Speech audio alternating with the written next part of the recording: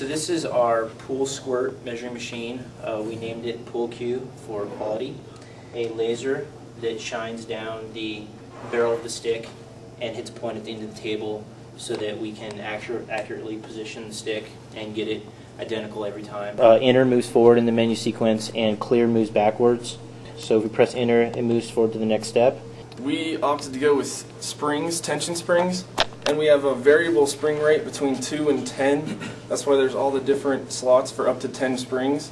Right now we have on 2, and then we can add on from there.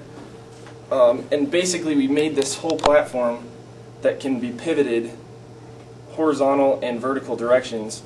And we got the, it's basically the guide rail right here is just a common desk drawer rail guide.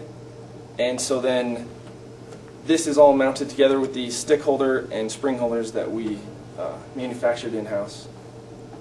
So then, as the menu says, you pull it back, which engages this actuator right here that holds it in place. The second you place the ball, the photo optic sensor trips. We also have 2 lasers that converge onto one point on the ball so that we can get accurate placement of the ball every time. So you can see where the lasers converge on the ball. If I move it away, they go away. The ruler that show you how far we're going up and down, and we have a stepper motor that move left and right, and each movement is 1 millimeter, so we will able to move and be offset, so we can test in different ways. To measure the speed, we use 2 photo transmitters. When the ball first crosses the first one, our program is going to start counting the time till the ball crosses the second one, and so by knowing the time and the distance, we can find the speed.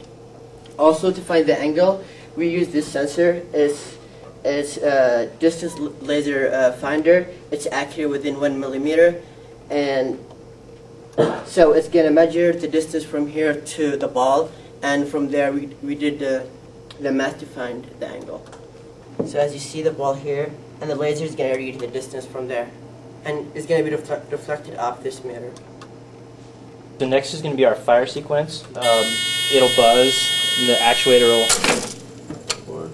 So now we enter the distance measurement off of the laser distance finder. It says it's 2.613, so we just go ahead and enter 613. Press enter, and it shows that the ball was traveling at 1.4 meters per second, and we had 3/10 degrees of offset of angular deflection. So this time we've offset the ball. It's 5 millimeters to the right.